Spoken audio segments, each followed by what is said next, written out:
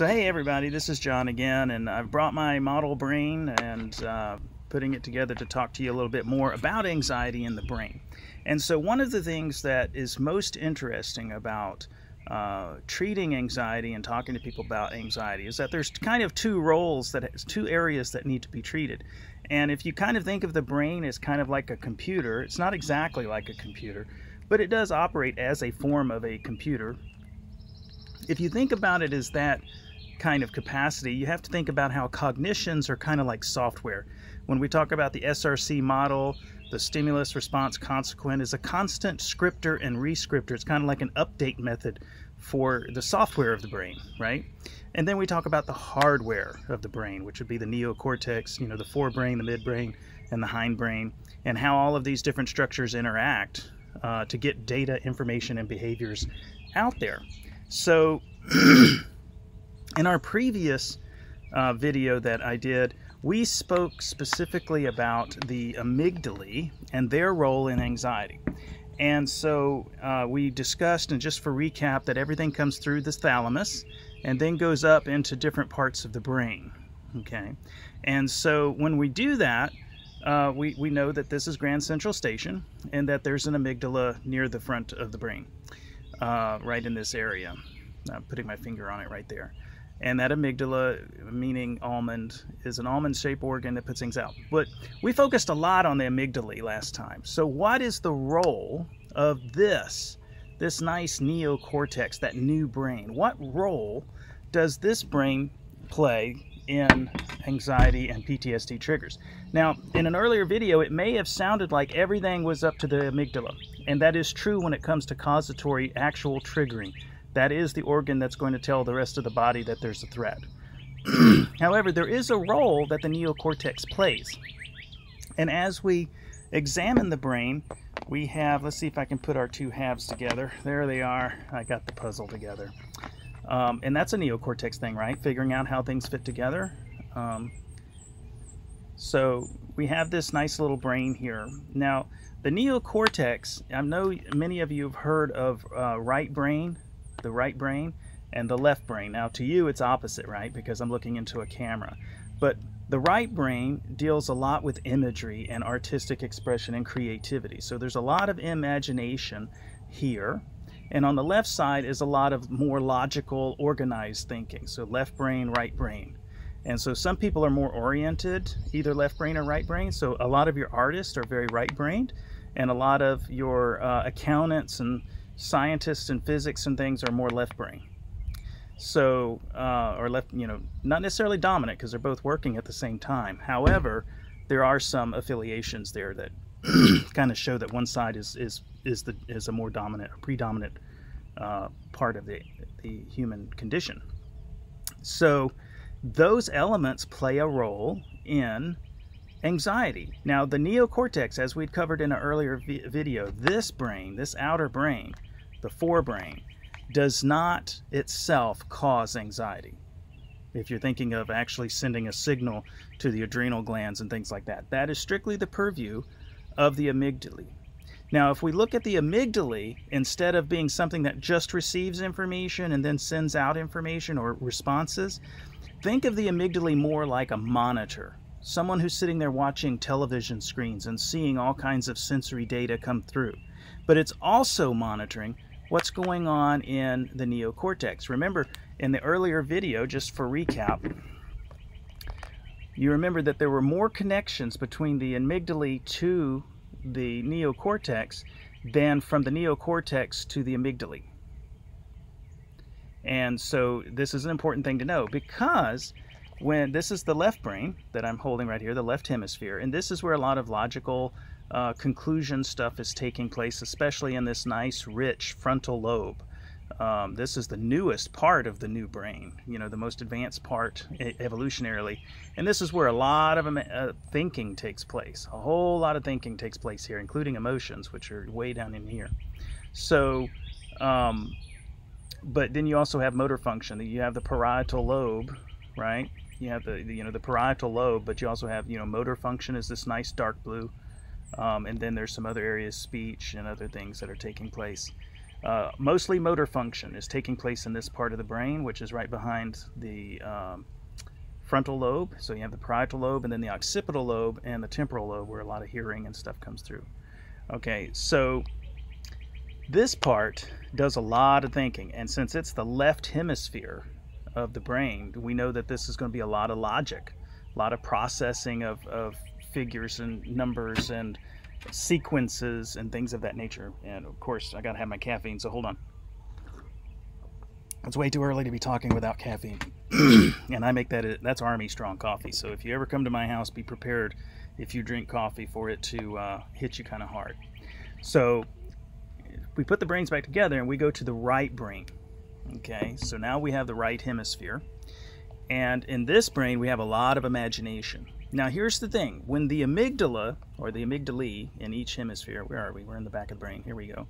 When we're in this part of the brain, right here, there you go. Well, that's the thalamus, but it's right in front of the thalamus. If I can figure out my coordination. When we're looking at that, it acts more like a monitor. So it's not only watching information that's coming up the spinal cord into the thalamus and going on, it's monitoring everything that comes through there. But it's also monitoring everything that's happening up here, especially in here. Remember earlier when I told you that the amygdala is really close to the frontal lobe? It's monitoring everything that's going through. And both amygdalae, the amygdala of the right and left hemispheres, are monitoring what's going on up here. This is the frontal lobes of the right and left hemispheres. And so as this information is being processed and shared, back and forth, it's monitoring. Now, what does that mean? What that means is that we are capable, that nice neocortex, that advanced part of our brain, is where we can imagine things. We can create imagery in our minds, kind of like a daydream, right?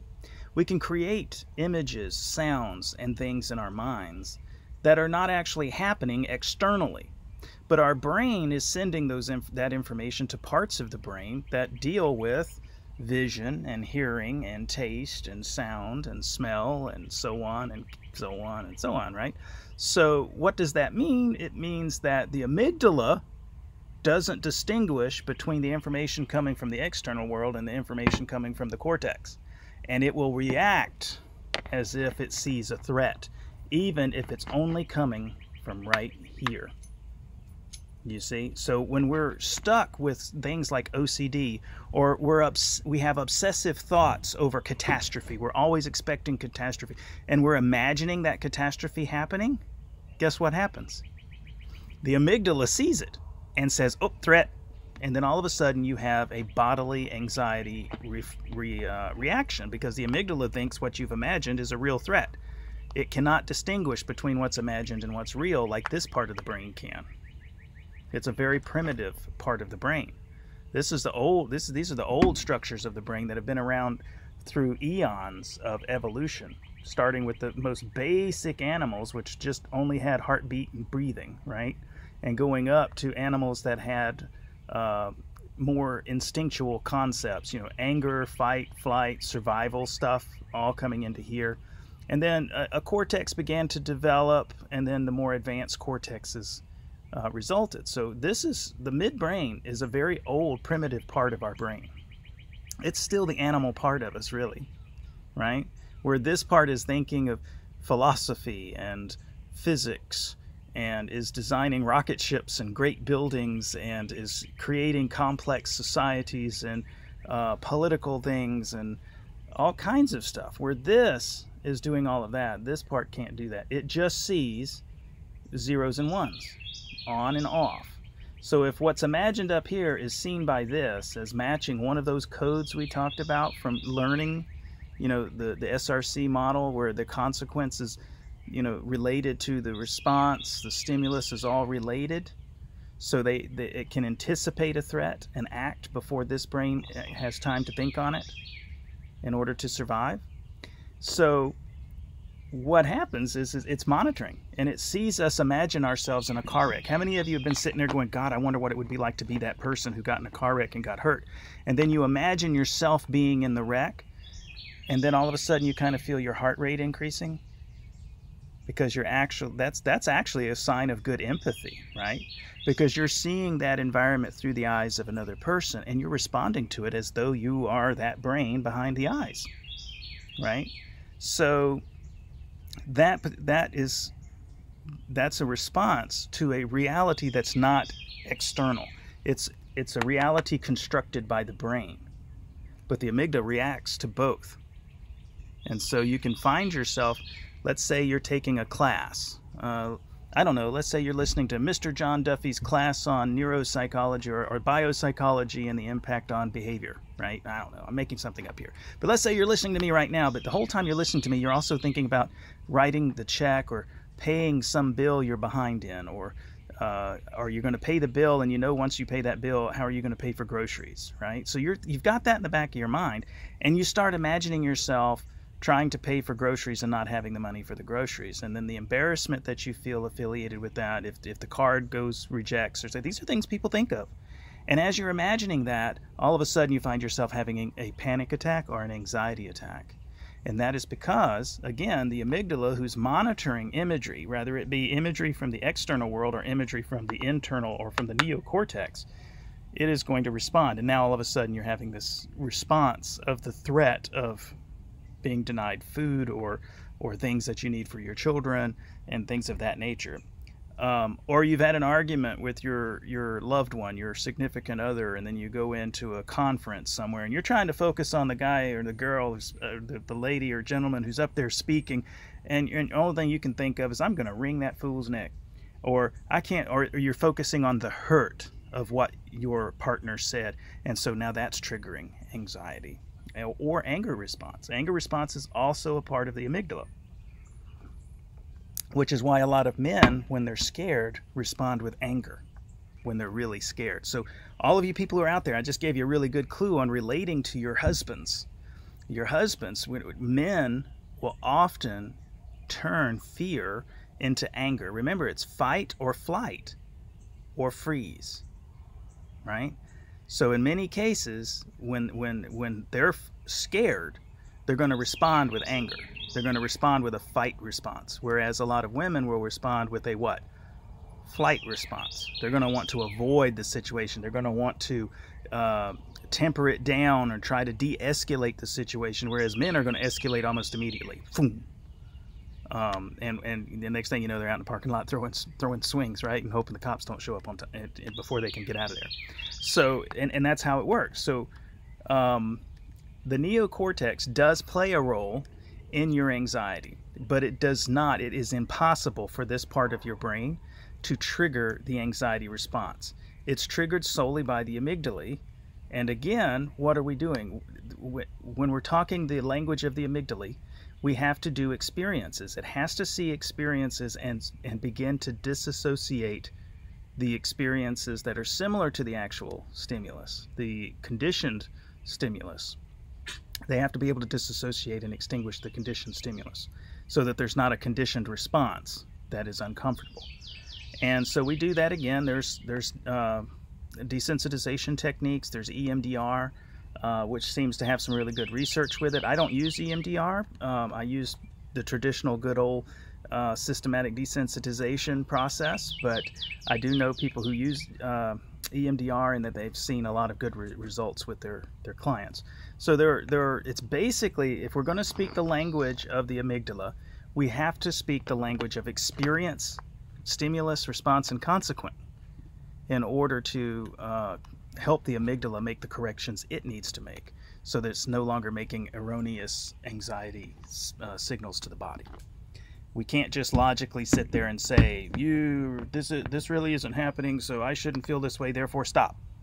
It just doesn't work that way. And I know all of you out there who are watching this who have had anxiety attacks, panic attacks, anxiety, chronic anxiety issues, you know that just saying simply stop, it's not going to stop. It's just not going to happen, because anxiety is being triggered by those amygdala, and they don't speak in terms of logic and reasoning. They speak in terms of threat or no threat, on or off switches. And that kind of speaks kind of like a binary code, ones and zeros. It either sees a 1 or it sees a 0.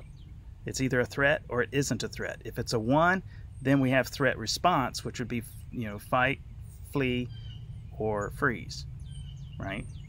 And then why would we freeze? In some cases, you can see a threat and you can freeze while you're behind a wall, and the threat can move on by. And so freezing is protecting you, right? If you didn't freeze and you decided to run, then what's not aware of you would be aware of you and come after you. Or if you decided to fight and it's something that will easily overcome you, both of those options are not going to help you. So why do we freeze? Because we freeze in an environment where we're not necessarily going to be seen, and the threat can pass us by. Once it's passed, we go on. It's that simple. So that's why there's 3 F's, right? Now, I hope that helps. I think it will help you. I mean, because if you look at the video when we're talking about the neuroscience of anxiety, an earlier video that I did, and it talks about the amygdala, it talks about the 2 pathways to anxiety, and now we're talking about how the neocortex plays a role in your anxiety. So your thoughts and what you imagine in your head, all those catastrophes that you imagine, are now going to come out, are going to be monitored by the amygdala, and they're going to respond as though that is a real event happening rather than something that isn't. Now, if you add that to like people who have been chronically exposed to trauma, domestic violence, combat, things of that nature, where the amygdala actually change form, they're larger than what they should be normally, then that means they're hypersensitive, right? Hyperreactive and overreactive. So that means that, you know, what would normally, the amygdala would normally dismiss as an imaginary thing is now being, you know, very hypersensitive, means it's overreacting. So it's not only going to react to triggers that would normally not be a trigger, but even if they're just thought about, even if it's just a memory, right? It's also going to overreact, which means your body's going to get flooded as though a dinosaur was about to eat you, when in reality, that level of threat wouldn't warrant that level of response. So this is where your anxiety gets really bad. Your panic attacks get really bad.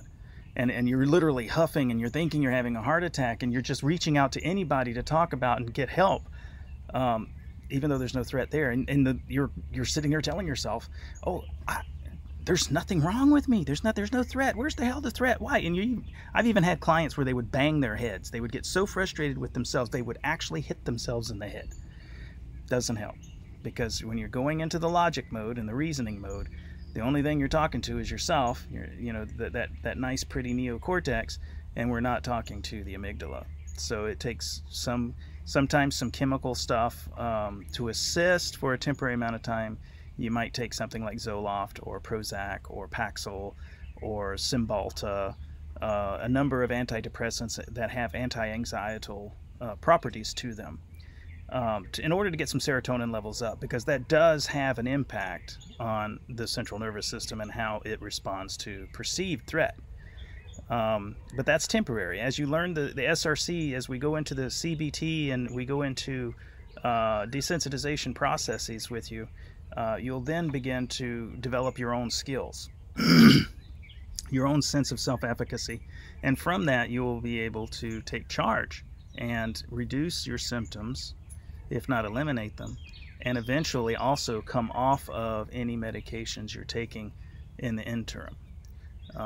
So anyway, this is John Duffy with the Alabama Institute for Behavioral Health.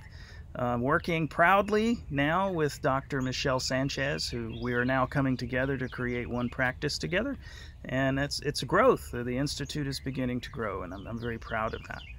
So until later, we'll talk about some other things in the future, but I hope you have a blessed day. Bye.